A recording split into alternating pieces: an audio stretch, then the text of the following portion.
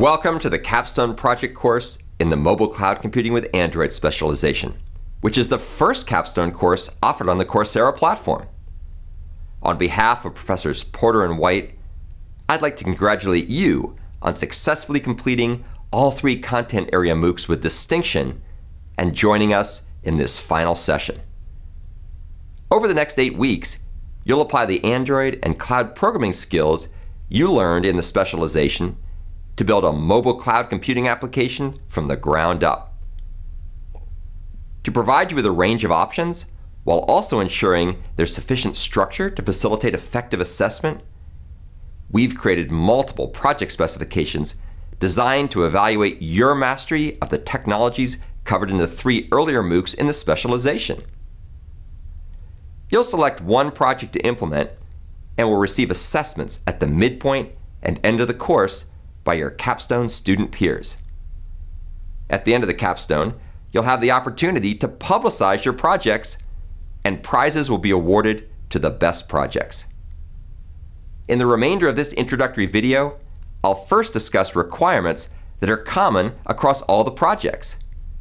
Each of us will then give a short overview of one Capstone project specification. Thanks again for participating in the Capstone experience. We look forward to interacting with you on the discussion forums.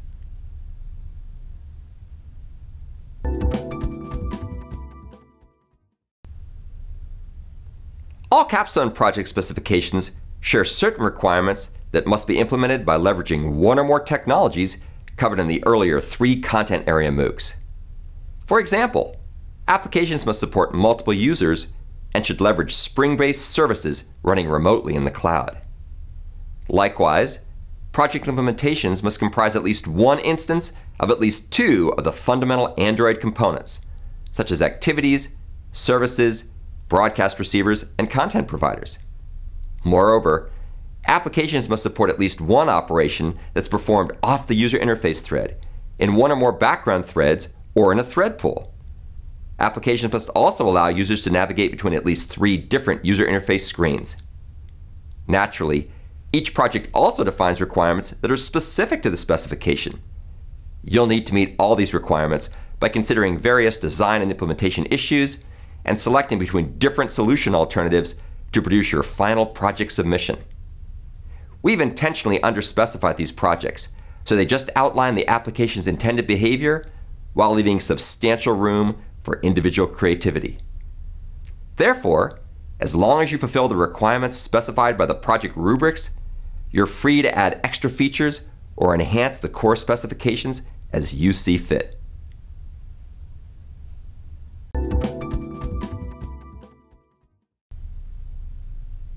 One of the project specifications available for students in the Capstone project course is an application called Potlatch, which is a word meaning to give away and is a gift-giving feast practiced by the indigenous peoples of the Pacific Northwest coast of Canada and the United States. If you see a sunset you just can't keep to yourself, a landscape that takes your breath away, or an image that touches you personally, then snap a picture on your mobile device, add some text or poetry to convey your thoughts, and upload it to the cloud with a Potlatch application. This application will enable you and others to capture, upload, store, query, and retrieve GIFs consisting of images and accompanying text. Users can indicate they were touched by a gift, and the Potlatch application can display information about top gift givers whose gifts have touched the most users. Likewise, users can create gift chains, which are a thread of one or more related gifts.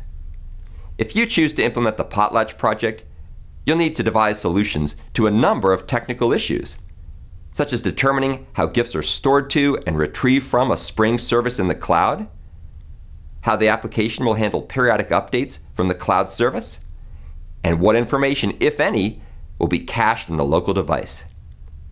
The Potlatch project combines technologies from all 3 earlier content area MOOCs, so you'll not only be able to demonstrate your mastery of these topics, you'll also create a mobile cloud computing application you can share with your friends.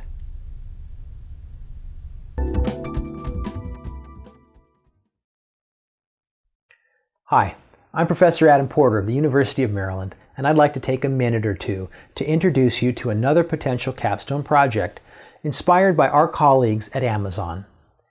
Do you really like movies? Do you have a knack for solving puzzles? Do you like games? Well, then test your movie trivia knowledge and puzzle-solving abilities with the Mutibo app, a game in which you're shown 4 movie titles and then asked to identify which one movie from the group of 4 is not like the others. For example, in this mock-up of a Mutibo app, the user is being shown the following 4 movie titles: Hackers, War Games, Tron, and Snow White. And the user might select any one of these titles to be the one that doesn't belong. Now, after making their guess, the user hits the Submit button, and the game tells them whether or not their guess is correct, and provides some text explaining the purported link between the 3 related movies. And notice also that at the top, the score has now changed from 0 out of 0 to 1 out of 1 because the user made a correct guess. And the final app should also let you rate each set of movies so that obscure, illogical, or downright incorrect sets of movies can be identified and removed from the game's database.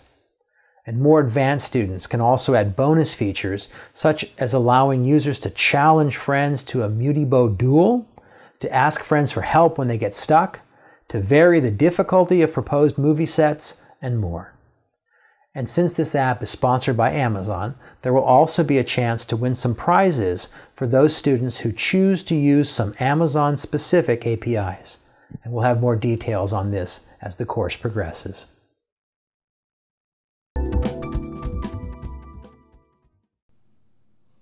The symptom management specification was developed through a partnership with Vanderbilt University's Medical Center.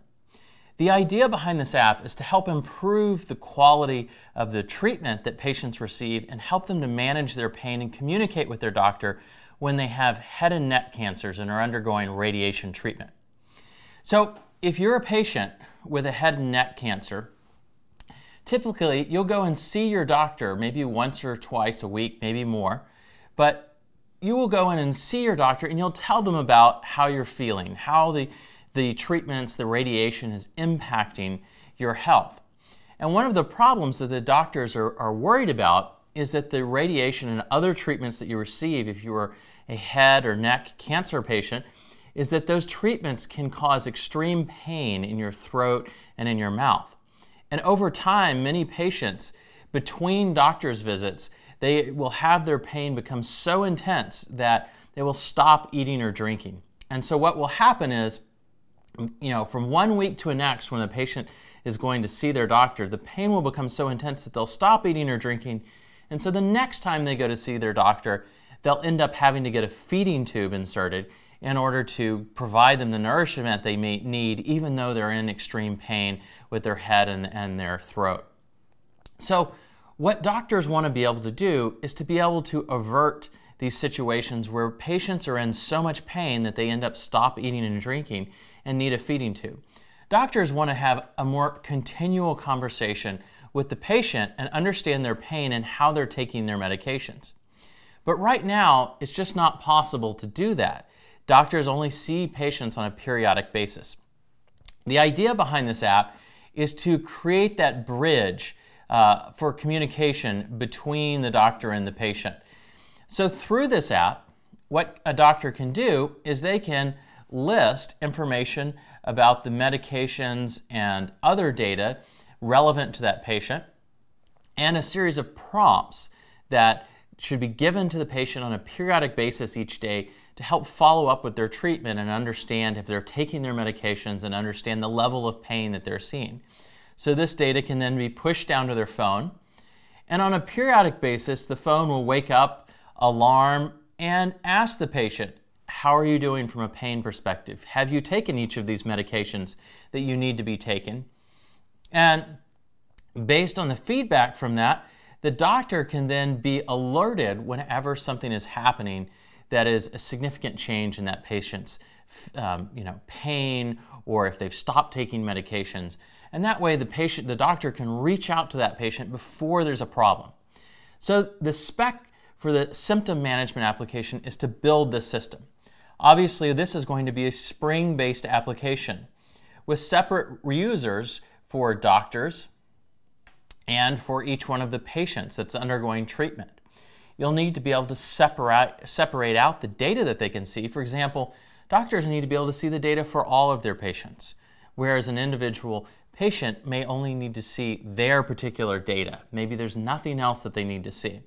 Obviously, all of this needs to be secured over HTTPS so that patient data can't be stolen.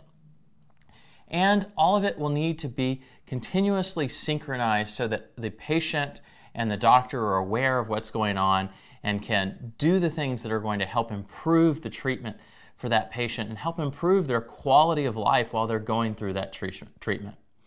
So I hope you're as excited about this spec as we are. We think it's a really fantastic spec that could potentially help a lot of people that are undergoing head and neck cancer treatments. And so your app may be something that you can go and contribute to the body of software that's helping doctors, or maybe it's just something you do because you're interested in the problem.